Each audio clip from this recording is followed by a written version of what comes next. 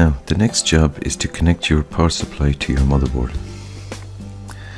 So for the motherboard, there are two connections to be made, a 24-pin connector and a 4-pin connector. If you have a new motherboard that has an i3 processor with turbo power, then it will be two 4-pin connectors, but more on that a little later. We will start now with the 24-pin connector.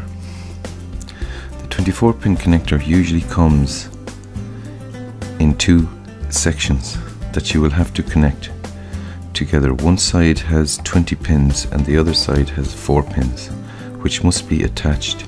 The reason for these separate connectors is that some small form factor motherboards only use 20-pin connectors, so the option is there for these motherboards. This information is made clear by checking out your motherboard user guide. Always check your user manual. So now, the plug of these connectors are designed to fit in one orientation. So it will only fit in one direction. So line up as shown here. There is a clip on one side of the connector that clips over a ledge, locking the connector in place. As you can see there, you see the clip just clips in over the ledge there.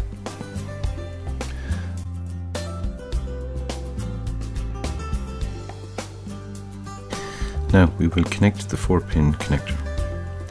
This one gives power to the processor. You can see there that it's keyed. It will only fit in one way. And there's a clip that locks into place on the socket.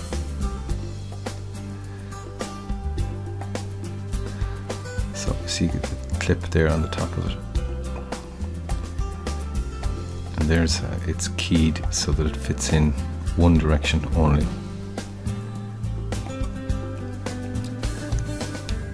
So clip facing towards the outside of the board, and then it will clip in as shown.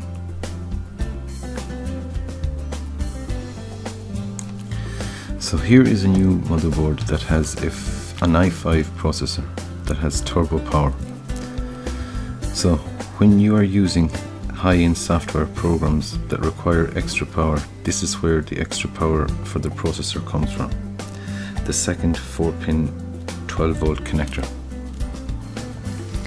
CAD software or PC games are a good example for when the turbo power is required. So this is essential for computers that run high-end software. Everyday computing will not require the second 4-pin connector, and your computer will run fine without it. But if you have it, then you may as well utilize, so it is there whenever you need it. If your power supply does not have the second 4-pin connector, that's okay. Your PC will run just fine without one, but you will not be able to use the turbo power. Make sure you consult your motherboard user manual for information on this feature. Now I'm just going to show you how to connect these two 4-pin connectors. It's the same as just a normal 4-pin. They're keyed the same way, just that there's two of them in it.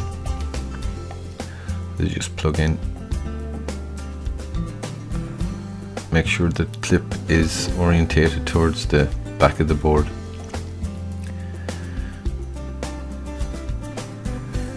Sometimes they do need a bit of pressure to get them in, so. Just to show you how to install these connectors when you have the motherboard installed in your desktop tower unit, because this is the way you will have to install them, and usually there is very little room for getting these connectors into position.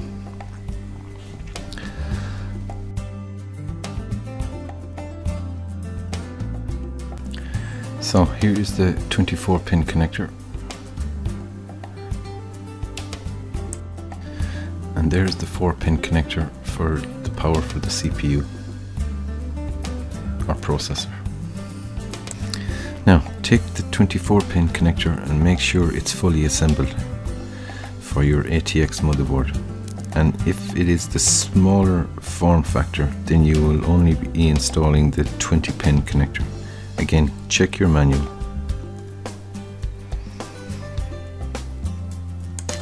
So line up the clip with the ledge that holds the clip in place.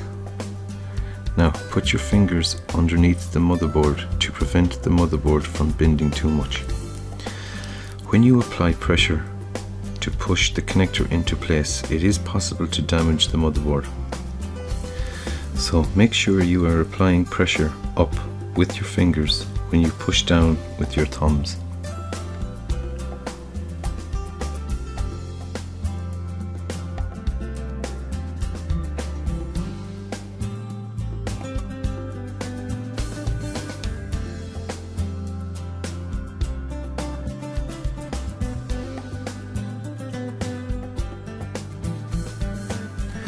With the 4-pin connection, you will have less room to get in at the connection. So the best way is to follow what I am doing here. Slip it into place and use your finger to push it in, and it will click into place. It may take a bit of force, so stick with it and it will go in with a bit of persistence. So that's it, you have now connected the 2 connectors of the power supply to your motherboard.